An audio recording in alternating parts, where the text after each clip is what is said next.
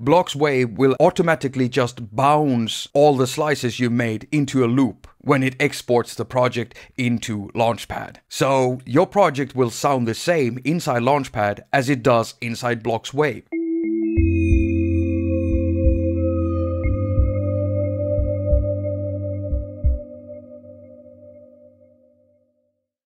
Hello and welcome to haQ attaQ. My name is Jakob, I'm your host, and you're watching a haQ attaQ episode. This is LaunchPAD and this is Blocs Wave. And what I just did there was go from LaunchPAD into Blocs Wave by the tap of an arrow. And this is thanks to a new export function, allowing you to export your Blocs Wave projects straight into LaunchPAD for your remixing or performance purposes, which is absolutely brilliant. And as you can see, it's quite seamless. Man, I wanted something like this for a very long time, and now it's here. Right, so let me explain to you exactly how this works and what you have to think about when you're using this function. Of course, the first thing you need to do is to make sure that both Blocs Wave and LaunchPAD are updated to their latest versions. I also want to add that this doesn't work between devices. You have to use the apps on the same device. Right, so let me take this from the top. Let's start by making a new project by going into the project browser, pressing the plus sign right there. And we've got a new project called Cerebral Classic Worm. So we tap that and go into that project.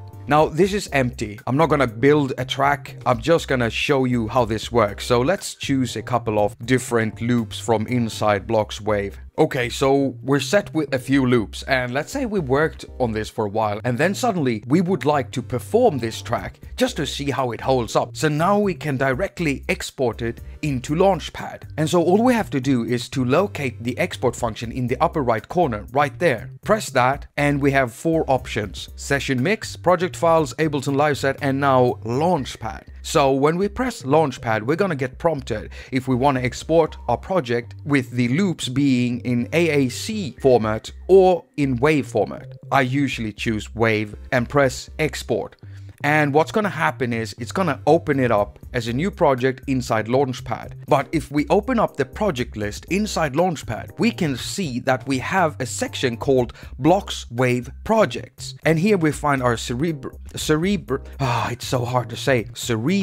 Classic Worm project. Now it's already open, so we don't have to open it again. Now the cool thing with this is that you can easily jump back and forth without a hitch. So let's say you want to edit something, let's say this bass loop right here, the volume. Now I know, you can edit the volume in here, but then you will change the volume for the entire stack. And of course, you can, of course, use the individual gain control for the loops, but let's forget about that. Let's say you want to do it in Blocs Wave. To the side here, we can see that we have something called Edit in Blocs Wave. So all you have to do now is press that, and it will go back into Blocs Wave. And now we can go to that bass loop, edit it, and pull down the volume. And all we have to do now is to update the project inside LaunchPAD. So again, we find the export function, and it's gonna open up this box with the LaunchPAD export option. And down here it says update now. But before you do that, make sure you check what kind of a file format mode this export is set to, because it always resets to AAC mode. When I exported it, I know that I chose the wave mode. Simply tap that again and just press update.